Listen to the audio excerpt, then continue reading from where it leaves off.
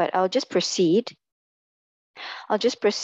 And it shouldn't be that long, but if you have any questions, please do put it in the chat, or maybe wait to the end. If you can't stay until the end, then yeah, just put your questions in the Q&A box. That will be good as well. Okay, so my name is Sophia Lee, and I'm the Regional Manager for Southeast Asia for the University of Glasgow.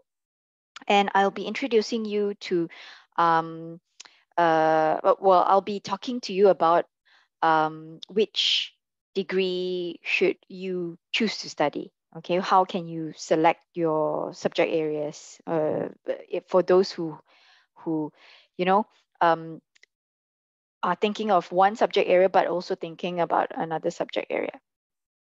And I will also touch on the topic of flexible degrees, because that's the focus on, what type of degrees that you can do in the UK. So let me just minimize this. Okay, so which degree should you study? First, you have to ask yourself whether you are interested in a single subject area or multiple subject area. So maybe you're interested in economics, maybe you're interested in economics and politics, maybe you're interested in what you call that, physics only, or biotechnology only. So yeah, it really depends on what are the areas of interest that you are interested in. So what you should do is like identify, your favorite subject and what are the possible subject areas you can study in a degree. Degrees in the UK are available in single honours degree, okay, and also as part of a joint, multiple, or combined honours degree. Meaning that single honours degree means you focus on one subject area, for example, biology, okay, or biotechnology, for example. If like a joint degree or multiple or combined honours, it's usually it's two subject areas, okay. For example, I gave you an example earlier, economics and politics, okay. So that could be a joint degree that you can take. And some degrees allow students to create bespoke programs incorporating both arts and science subjects. And these kinds of options offer students a range of depth in knowledge, and also with greater control over your own learning. Okay, these degrees are known as flexible degrees, which the University of Glasgow offers, and I will be explaining it a little bit further on flexible degrees in the next few slides.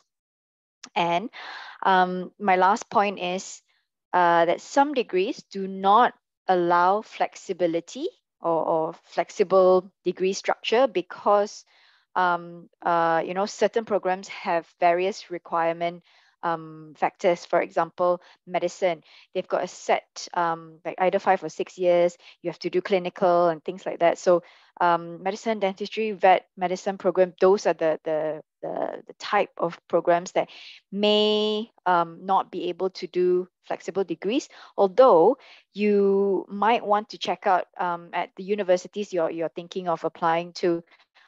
They may have intercalated degree options, which means that after your second or your third year, you'll be able to study 1 or 2 years of a BSc degree, a Bachelor's of Science degree, and after that, come back to your medicine degree, complete it, and then at the end of the whole duration, you'll receive 2 bachelor's degree, your medicine degree and another BSc degree. Okay, so those are usually named intercalated degrees. So you should check that out as well. So how do I choose a degree? First, identify the subject areas that you are interested in and the future options that it offers you. Whether you're interested, you're very keen, to get yourself involved in the careers, what what psychologists do. You're interested in how they work and things like that, and whether the country that you are planning to, either you're planning to stay back in Singapore, come back to Singapore, or go to another country, or you want to keep your options open. Where you plan to, what you plan to do in the future. You also must think about whether the subject area allows you to go to places that you want to settle in and things like that. Okay. The second thing is to rank the variables that are most important for you. For example, I've listed a few variables here. For example, like university rankings, location, tuition fees and living costs. Those are just like costs. Entry requirements, whether you can meet this particular university's entry requirements, because some universities have higher requirements than others. Some are a little bit more flexible, but it depends on from university to university.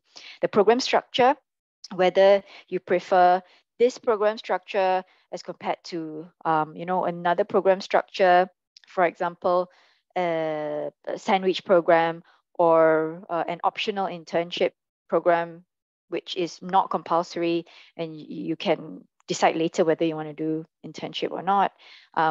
Depending on your area of your subject area. Specialization and focus. Certain programs will have different specializations. Certain programs are general, which covers a little bit about everything. And then, of course, scholarships. Scholarships would come in the cost factor as well, and other factors that you may think is important for you. Okay, and then got numbering issue. The third one would be research the information based on variables. Okay, so you list down, rank your variables first, and then do get the information of each of the universities that you're looking for, the location, the rankings, and things like that. And then after that, shortlist your universities. I would recommend you to shortlist about 5 degree options or 5 universities, okay? Just so that there is not too many options that will confuse you, and not too little options that you will have to do the whole process again to submit your UCAS application. Because UCAS, you are able to apply to up to 5 universities at the same time in one application. Okay, so I would suggest about 5 degree or university options. Then this slide will explain to you about flexible degrees at the University of Glasgow. So this is just a case study. You have other universities in the UK which are offering flexible degrees, but it differs, the structure will differ from university to university. So for example, for University of Glasgow, we offer these undergraduate qualifications, which is a Masters of Arts, a Masters of Arts, Social Science, so social science subjects, a Bachelor's of Science, a Masters of Science, okay? The difference is, so these Masters of Arts, all right, they are flexible degrees, and in Scotland, we call our arts and social science degree qualifications MA, okay, Masters of Arts. This is not to be confused with a postgraduate master's. This is an undergraduate master's, okay? And the BSc will be the normal Bachelor's of Science. And then the MSCI, which is a 5 years program, which has the additional year of industry with our industry partners. Okay, so that one is like a sandwich program. Okay, and it's usually for science subjects only. Okay, these are all called flexible degrees. You have greater control over your own learning. All right, and the 2 points that it offers is exposure. So you study 2 to 3 subjects in years 1 and 2. And remember, I was mentioning about you may be able to combine arts and science subjects. That's what is happening in our years 1 and 2. It's there are 3 subject areas that you can choose, and yeah, you may mix uh, with another college as well, take a subject from another college as well. So I'll explain later in the structure a bit clearer in the next slide. So it also offers flexibility, opportunity to change your degree midway. So if you take chemistry, physics, math, all right, in year one as your three subject areas, or chemistry, physics, business. All right. And then in your second or third year, you feel like, oh, okay, I don't really want to do chemistry. I think I will go for business. It looks better for me. It fits me, my personality more, and things like that. So you are able to switch midway as long as you have passed the modules and you have taken year one and year two modules, and then year three onwards, you'll be able to switch your specialism and then graduate with that specialism that you focused on. All right. And then for those who are interested in engineering, we've got a Bachelor's of Engineering, BEng, and MEng, okay, Masters of Engineering. So these two programs, these two qualifications are undergraduate qualifications, okay? Although it's called an MEng, okay, it's still an undergraduate qualification. It's similar to this MSky. It just means that this one is 5 years, this one is 4 years. The 5 years one will have a sandwich internship or year in industry, okay, within the program. So all BEng or NMEng students study the same modules in year one, meaning that you can request to change engineering disciplines from year two onwards. Okay, so you don't have to decide right away. When you apply, you decide on an area, and then when you about to enter year two, you can still switch your engineering disciplines because you study the same modules in year one. Okay, so it gives you a little bit more time to test and feel the waters a little bit before you make your final decision on whether you want aeronautical engineering or biomedical engineering. Okay, so this is an example of a BSc single honors degree. Okay, single honors. So in year one, you will take 3 subject areas. So this student has chosen, he has applied for UCAS, physics in UCAS, all right? So usually they will study their first option, which is physics. And then the second subject option should be something within the same school or the same college, all right? So the student has taken chemistry. The third subject can be anything at all. So it can be from a School of Business, can be from the College of Arts, or School of Social Sciences. Whatever the university offers, they can choose it as a third subject. In year two, the student has dropped astronomy, okay, and focus on physics and chemistry, which he might stick to physics, but he also might be able to switch to chemistry. And then in year three, the student has decided to stick to physics, and then they specialize in physics in year 3 and 4, and then the degree awarded is a BSc with honors in physics. Okay, right. So this next slide is explaining to you the structure of the MA, Masters of Arts, joint honors. All right. Practically similar, okay, in the number of years in Scotland. So University of Glasgow is in Scotland.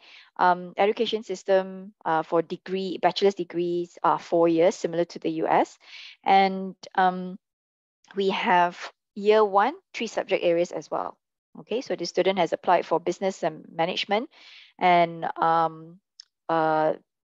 they choose Spanish, okay, as the second subject. And then the third subject can be anything at all in the whole university, anything at all. All right.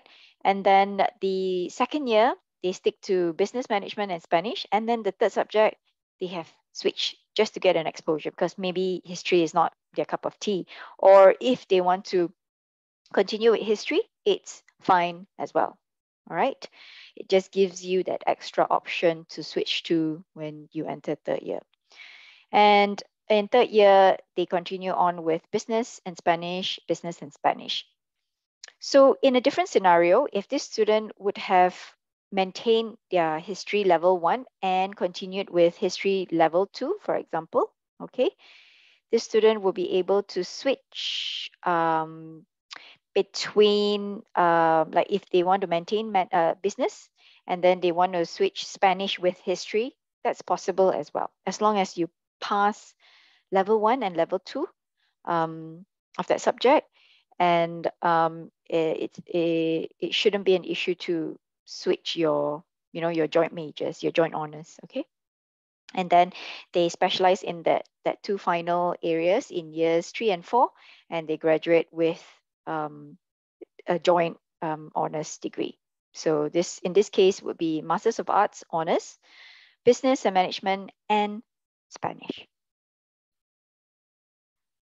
Okay, so there are over 700 undergraduate degree combinations with flexible degrees across our colleges. We've got 4 colleges with multiple schools within it. And you'll be able to, scan this little dinosaur QR code and find out what subject areas we offer as well. And just to show you a little bit about the university, and if you're thinking about, taking flexible degrees or studying in Scotland, or studying at the University of Glasgow, this gives you an idea of the university. I think I need to reshare this because it might not have the sound. Sorry about that.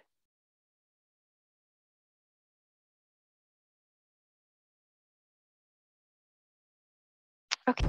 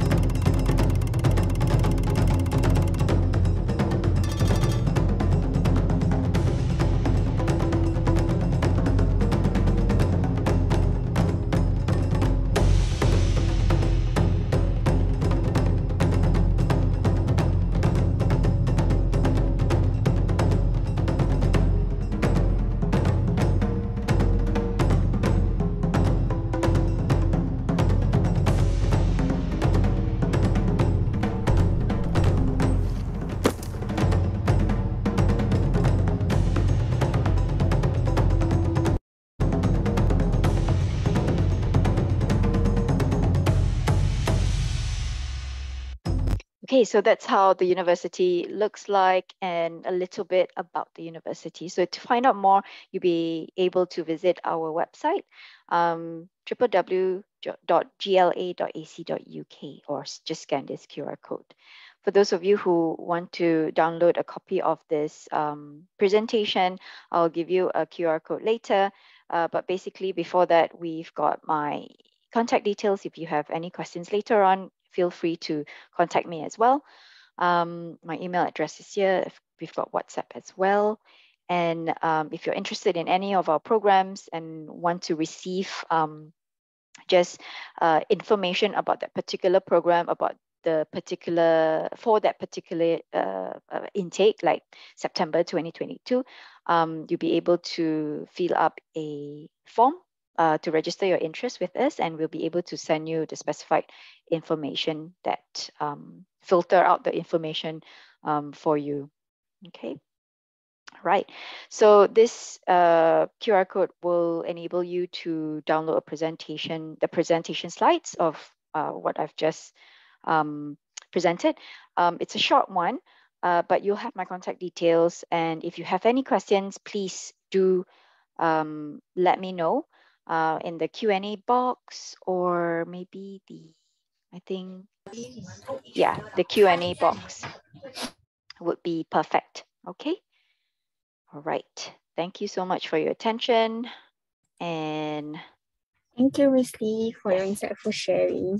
So, everyone, you can actually answer in the Q&A box. Otherwise, you can also head back to who below to chat with her. Okay. Any questions so far? I think our participants are a bit shy Moving up. today. Okay. All right.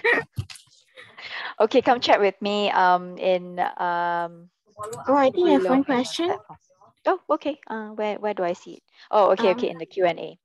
All right. Do UK universities have foundation programs for students who have completed O levels to enter university programs like medicine without taking A levels? There are some universities, but I think IDP will be able to answer that a little bit more in detail. If you have an IDP counselor, please seek that answer. But in short, for University of Glasgow, we don't have a foundation in medicine. Our medicine program students will come in usually from A levels and IB, and we have a foundation program for other programs, but not for medicine at all. Okay, so hope that answers your question. Any other questions?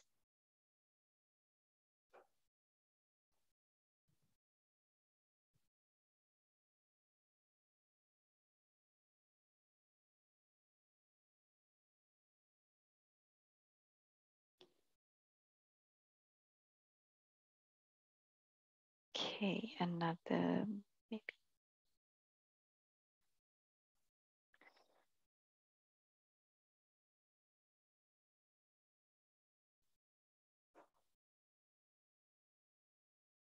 Okay, there's another question. What are the entry tests that students need to take to enter UK universities? Well, it depends on what programs you're applying for. For example, for medicine, some UK universities would require UCAT, some EMAT. So there are two different types of aptitude tests that we require for medicine. But if you're applying for law, certain universities would need you to take the LNET, Law National Aptitude Test. Some don't need for you to take LNET, so you just have to check with the universities that you're interested with. But other than that, I don't think there are a lot of other tests that you need to take for other programs. Yeah, not for social sciences or arts, very little tests, unless it's something specified by that certain university. So yeah, I hope that answers your question.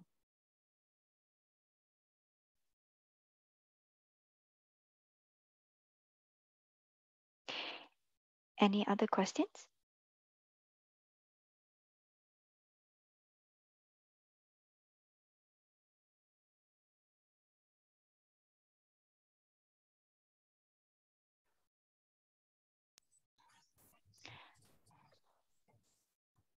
What is this?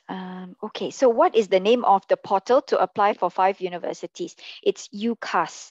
So ucas.com, www.ucas.com. It's a platform or a portal where most universities you can apply to most universities in the UK. Yeah, for undergraduate. At the moment, yeah, undergraduate. I think they may make it available for postgraduate, but I think not a lot of universities are in the postgraduate realm for UCAS yet. So undergraduate, yeah. Okay, there's a link there for you as well.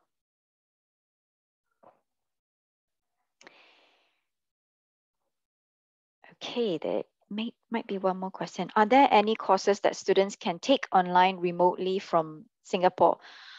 There are some courses available. it really depends on the university's offering. So we do have a few online courses available, and you can find that out on our website. Just type in distance learning program on our website, and it will come out. There's not loads of it because our focus is on campus, the experience and things like that. But we do have a few online distance learning programs that you can explore with University of Glasgow. For other universities, if you have a university in mind, you may ask that university whether they have it, or just search on your website. If not, then maybe speak to your IDP counselor and they may be able to shortlist some for you, depending on your interest area. All right, I think that should be it. Okay. Thank you for your time. Thank you. Bye. Bye. If you guys have any more questions, just head to who below and you can chat with Miss Leah.